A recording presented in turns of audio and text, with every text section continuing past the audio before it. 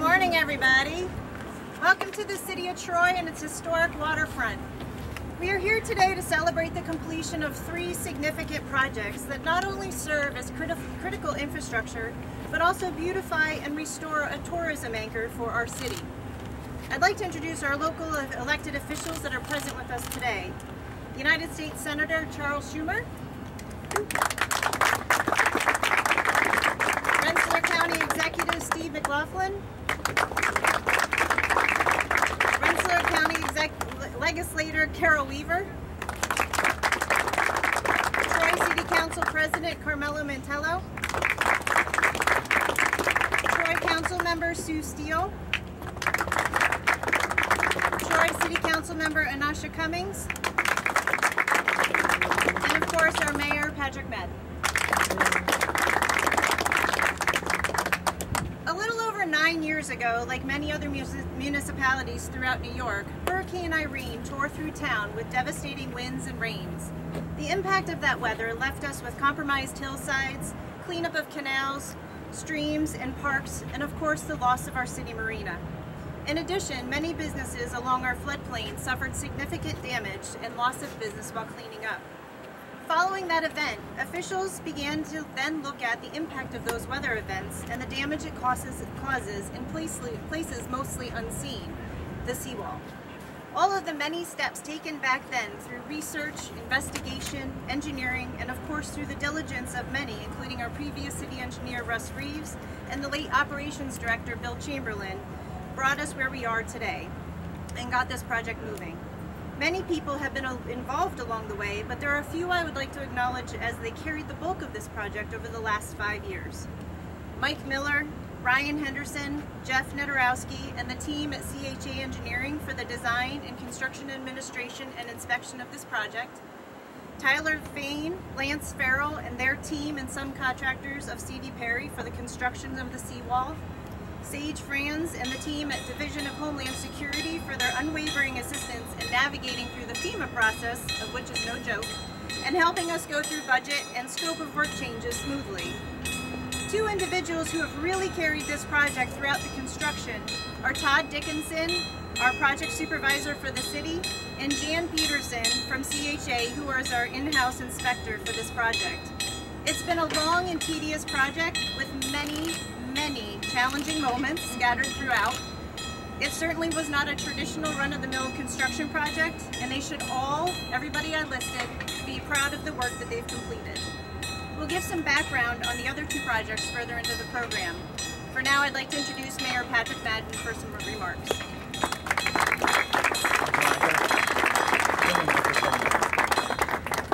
Thank you, Monica.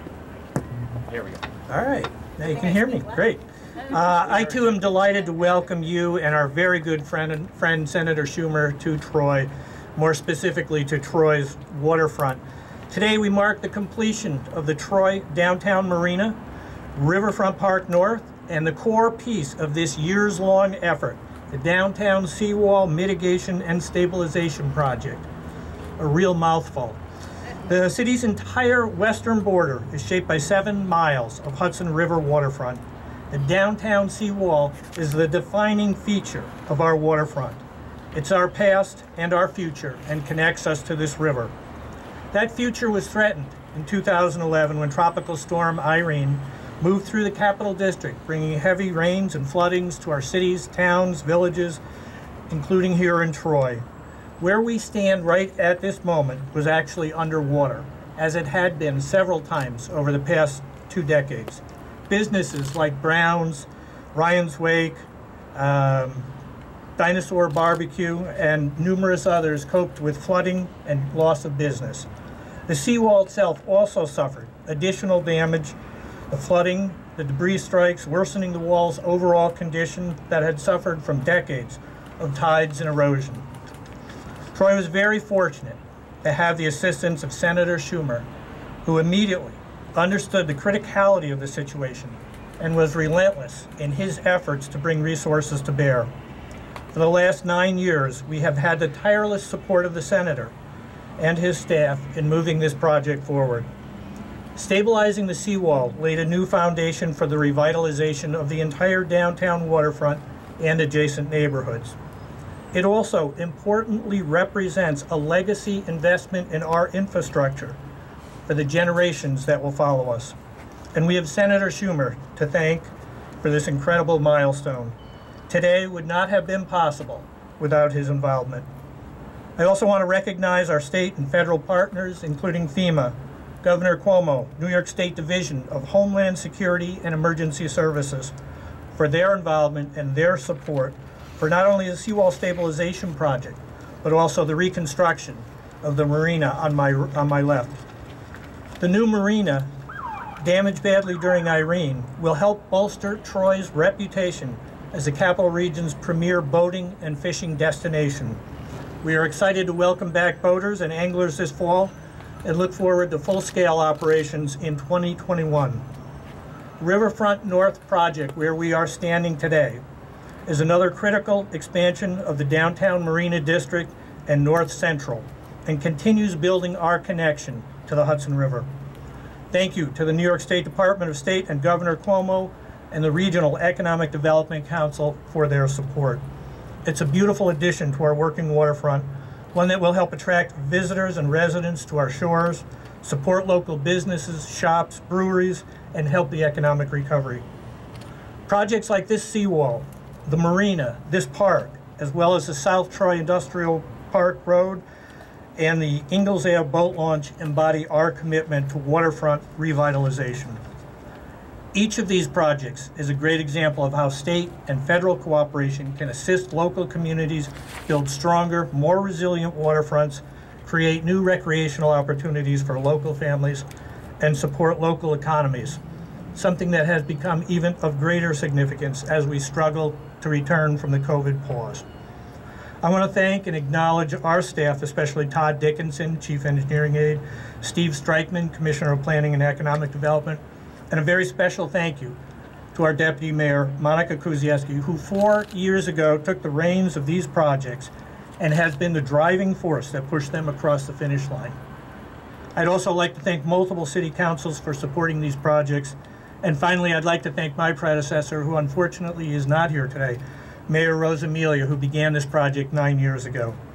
This is a great day for Troy, a great day for our waterfront. And with that, I'd like to welcome our great friend in Washington, D.C., Senator Charles Schumer. Thank you. That's okay. Yeah, thank you. Okay, thank you, Mayor Madden, and thank you, everyone here. Are we proud of Troy? We sure are. I remember when I first came here right after I was elected senator in 1999. You looked at the downtown and looked at the waterfront, look at it now. It's just a beautiful, wonderful transformation. And it shows you having faith in our cities and in the capital region is well placed. So thank you, everyone, for being here today and for all you've done throughout the expanse of Troy to revitalize this great and historic city. Now, we have a lot of good things to talk about. I'm always trying to help out Troy. So I can't come to Troy without bringing some good news for the fire department and Chief McMahon. Is Chief McMahon here? I didn't see him. Yeah, there he is. Okay. When we kicked off the Seawall project, we had the new fireboat I helped get with a port security grant. And today I'm happy to report that the Troy Fire Department has been awarded 2 federal grants in recent days, totaling $434,000. The first grant will be used to purchase new breathing apparatus packs, and the second is to purchase additional PPE for COVID response. So congratulations, Chief McMahon. Now, it's great to be here with Mayor Madden and Commissioner Murphy from the Homeland Security Department, but I'm also happy to mention 2 old friends. I thought Mayor Rosmelia would be here. I guess he's not. And what about Tom Nardacci? He's here. There you are, behind your mask. They were the first people to approach me on this project. And I appreciate Mayor Madden recognizing his predecessor as well. Today's celebration is years in the making. And the Seawall Restoration Project marks the end of a 9-year saga to shore up Troy's future.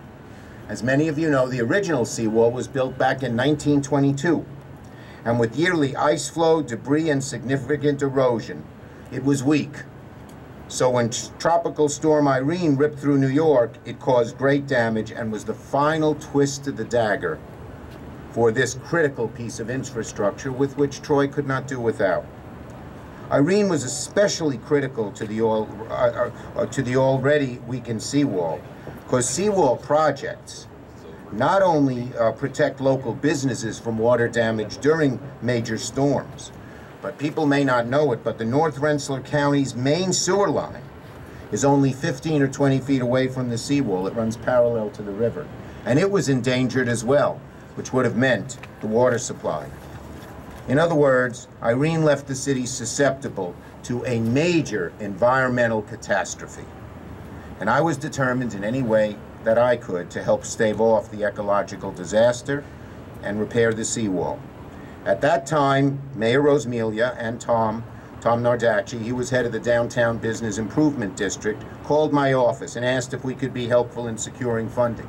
Steve Mann, who we're all blessed to have here in the Capital Region, he's run our Capital Region office and he's our Deputy State Director, former Assistant Chief of the Rensselaer Volunteer Fire Department, and a Rensselaer County resident, and many other great accolades. He started looking into it. And I came here and toured the site on a cool April day in 2014 to push off the fight for the initial $6.7 million in federal funding to jumpstart the project. Over the years, I never forgot how important this project was. So many of you made it clear to me. So thank you for your good work in pushing for this. And we were able in 2016 to secure what ended up being $14.5 million to secure the seawall. Because the environmental impact isn't the only reason for securing the seawall, we had to fight so hard. The damaged seawall hindered Troy's economic growth for years. Let me level with you. Waterfront properties, especially in a downtown that's coming back, usually are in high demand. But because of the destructive weather and the damaged seawall that couldn't do much to protect the shoreline, businesses, I remember talking to some business folks, they didn't want to move in downtown near the waterfront because they were afraid another storm would do them in. And so we lost out without the seawall. We had underdevelopment without the seawall, and we lost a lot of good paying jobs. This was damaging to the Troy economy, but also the economy of the whole region. And now we're in the middle of a global pandemic, during which our economy came to a grinding halt. So as the Capital Region, anything we can do to help economic recovery, we should be doing. And that's what we're here to celebrate today. With today's completion of the seawall's renovations, the city can finally begin to usher a new rebirth, a new strength to downtown Troy, new economic investment to the waterfront and the entire community that'll help rebuild our whole region's economy. And Troy is ready.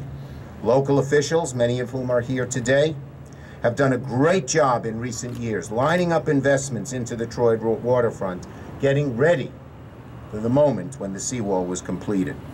Some of these projects are this nice expansion of Riverfront Park North, big-time upgrades to the Troy Dock and Marina, and it's important to the developing future of One Monument Square as well.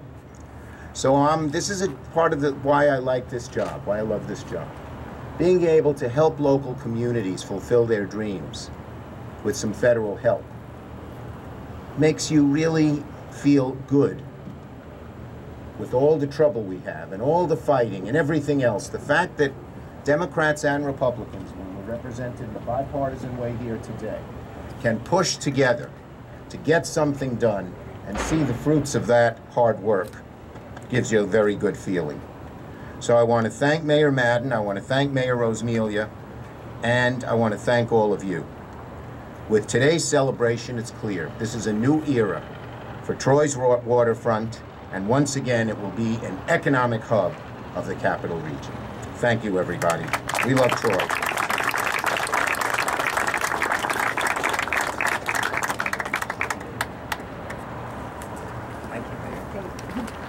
Thank you, Senator Schumer.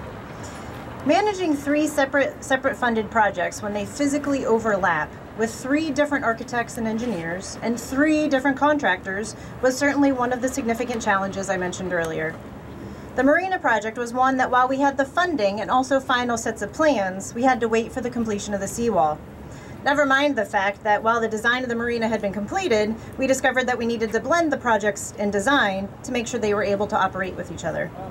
While the seawall and the marina are both funded through FEMA, they are 2 separate funding allocations and couldn't be blended. This is where the maybe not defined as efficient government process, when you have administrators who navigate that system expertly, you figure out how to make this work. Again, Sage Franz and Abby Kiley from Division of Homeland Security have been a tremendous help and will continue to partner with us through the closeout process. A special thanks to Gallo Construction, Dock Doctors, Prime Engineering, and all of their subcontractors for the work on this project. Not only do we have a beautiful new dock system, we have a system that is designed to rise and recede with the tidal waterway, also making it more resilient in the flooding stages. We are thrilled to have Commissioner Patrick Murphy here on behalf of the Division of Homeland Security to give some remarks. Commissioner? Thank you. So a little different role to take you back in history, just a touch. In 2011, when the water rushed in out of the Schoharie Valley, I commanded the National Guard over here. So when we saw the water coming, our first flight was out over the Mohawk, and we watched the water rise up over the top of the canal head houses, literally submerging them. Following that along was the impact that you felt in Troy right here from all of that water that was rushing down.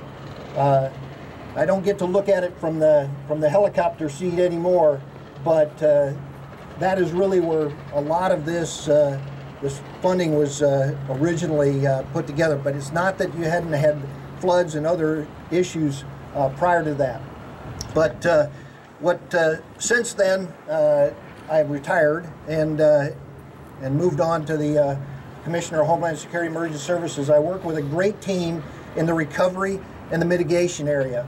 Our recovery team really puts things back together, but mitigation is really where our future is in terms of building back better into the future. So under the Governor's leadership, the division has not only strengthened New York's emergency preparedness posture, but we've also ensured that the communities are more resilient as we move forward into the future. As part of this work, New York has distributed nearly $10 billion since 2012, since Sandy, in projects to mitigate the hazards that we have, much like we see here. Federal dollars, I might add. And we have to combine those with state, oftentimes at a 70-25, sir. So just to throw that little piece in there. These projects are perfect examples of what we're doing across to rebuild our communities, much like we do at Troy right here. And what a beautiful project. Just to even look at it, the aesthetics of it are incredible, and it begs people to come and take a look and be part of this. So our division not only does recovery, but it does the mitigation, and we are happy to work with the communities, especially those like the mayor and deputy mayor who have worked so hard on this project, as well as your county representatives. We get to work with Executive McLaughlin as well on many of these things. And so to all the leadership and to the supporters of this, thanks for what you do. We'll continue to be by your side to work through these issues. Thank you.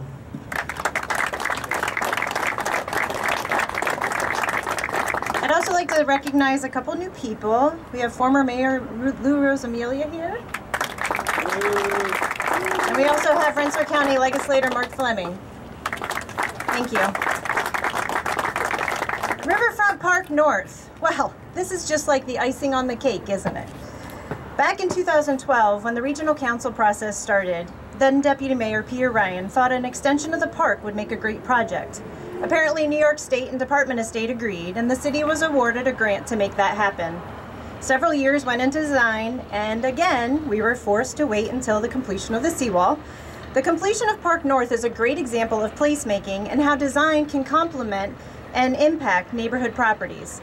In addition, New York State Department of State was also one part of the regulatory process of the Seawall project. Many tense meetings were had back in 2017 to get their approvals, and there's a special shout out to John Wimbush and Jamie Ethier for their support and help along the way. This project wouldn't be complete today without the assistance from our Commissioner of Planning, Steve Streichman, 3T Architects, Chazen Engineering, Guth DeConzo, I knew I was going to mess that up, Guth DeConzo Consulting Engineers, Malloy Construction, and all of their subcontractors. Always a great partner for the City of Troy, we are pleased to welcome from New York State Department of State, Sarah Crowell, the Director of Office of Planning, Development, and Community Infrastructure.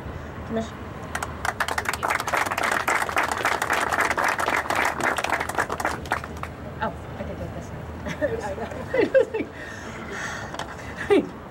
Well, this is, thank you all so much for having us here, and on behalf of the of Secretary of State Rossana Rosado, who had wanted to be here today, but unfortunately her travel schedule didn't allow it. But we're really pleased. I'm really pleased to see this project finally complete. As the speakers before mentioned, this has been a long saga, years of trying to make different grants work together, different projects work together, bring federal and state money together. So I'm pleased that we brought our state money to be part of this project. And I want to congratulate everyone, city, county, other state agencies, federal, for coming together and having a hand in revitalizing Troy's incredible waterfront. We're so pleased we supported this project not only through our consistency review, but our local waterfront revitalization program. The city's been a valued partner in that program for this project and many others throughout many years, and it's just gratifying to see the work that's happened here today. We're working with communities through the Office of Planning, Development, and Community Infrastructure throughout the state to advance resilience on our waterfront communities through progressive land use solutions and community-based planning and development. So I remember, as all of you do, the devastation that came with Irene here in 2011. And so I'm particularly gratified to see here our placemaking come together with resilience, and that the city's infrastructure not only is now going to be more resilient in the face of high waters going forward for many years, but also we've been able to improve the connection to the waterfront for the city's residents and create a real attraction here that'll bring economic development, community pride, and recreation for the residents. And now more than ever, I just want to add, resilience is sort of, during this pandemic, taken on another, there's another aspect to resilience that we're becoming aware of. And this trail, we're seeing the valuable role that parks and public spaces play in overcoming social isolation and giving especially vulnerable communities, but everybody, a place to recreate safely and healthily, and come together even when we're having to socially isolate. So particularly pleased to see this here now and to be able to serve all the people of Troy and the Capital Region.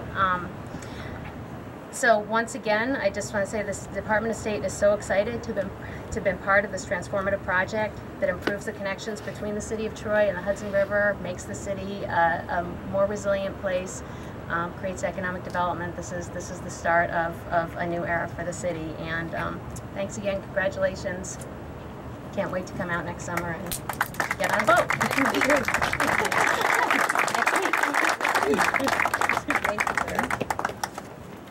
All right, final words. Major projects such as these, when they're going into construction phase, always have an impact on those that surround it, or in this case, literally run through it. There are several here today that deserve special recognitions for their patience, their assistance, and also their dedication to the city. Sam Judge from Judge Development, I'm going to work my way south and come north. Sam Judge from Judge Development, Kevin Speciale from Dinosaur Barbecue, and I mean in his business. You could have touched the concrete truck while we were eating dinner. Chris Ryan from Ryan's Wake, Christine Nealon from Trip, Gary Brown from Brown's Brewing, Michelle Hayes from New York State Marine, Kevin Betty from the Betty Properties at First Columbia Properties, American Cruise Lines, and Blount Cruise Lines. And I know those two aren't necessarily Troy businesses, but they come here every fall and trying to dock those ships 2 years in a row while construction is going on was nothing short of a feat. So not all of these interactions have been rosy, as you can imagine, but eventually we all came together to find solutions, and I couldn't be more thrilled with the results. From today through the end of this boating season, we will have the docks available as courtesy docks. We'll announce shortly an RFP for third-party management for the 2021 season. Today, tomorrow, and into the future, I encourage all of you to support our local establishments. It is also Restaurant Week here in the city of Troy.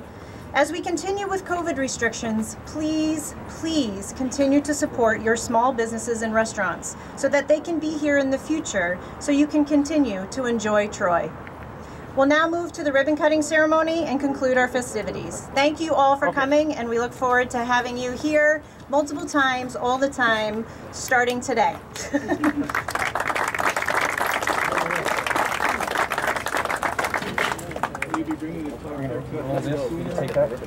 Absolutely not. We're broke, and I'm going to disconnect it. Daryl? Thank you. Yep, I see you. You got that? Excuse me. Oh, sorry. Let's go. No, you're okay. Where can I go where I'm not in anyone's way? Everybody out of the way, out of the front. Thank you. All right. So everyone, we're going to pose for a couple, just for 10 seconds. Get everybody photos. Don't slice yet. Smile. Can I have everybody look right here one time, please? Thank you. All right, we're going to go 3, 2, 1. We're going to cut. When you're cutting, you're looking at the ribbon. You're going to want to really put the ribbon as far back into the scissors as possible to get actual cut. All right? 3, 2, 1. All right. Hold them up. All right, we're going to go walk down to the marina now.